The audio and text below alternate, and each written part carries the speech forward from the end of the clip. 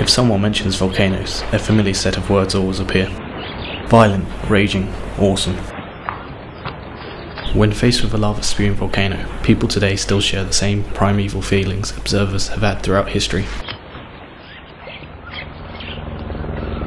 We are in awe of the destructive power of nature, and unsettled by the ability for a peaceful mountain to suddenly become a destructive force.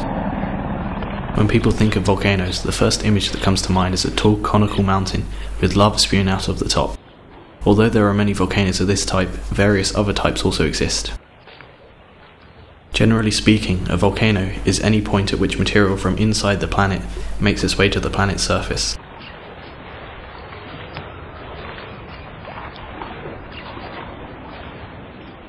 Over time, the buildup of magma containing large amounts of dissolved gases increases to a point where the pressure created by the gas exceeds that of the surrounding rock.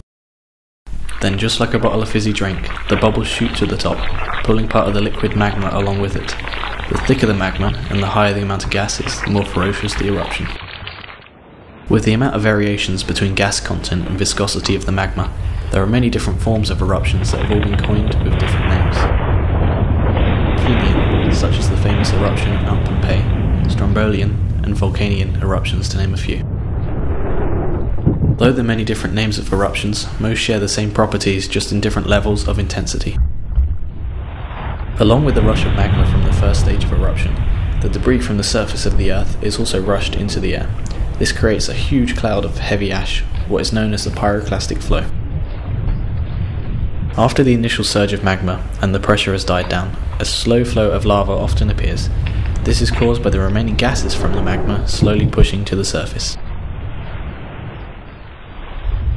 As the surface magma cools, the volcano is capped and proceeds to rebuild the pressure within the molten magma, ready for another eruption.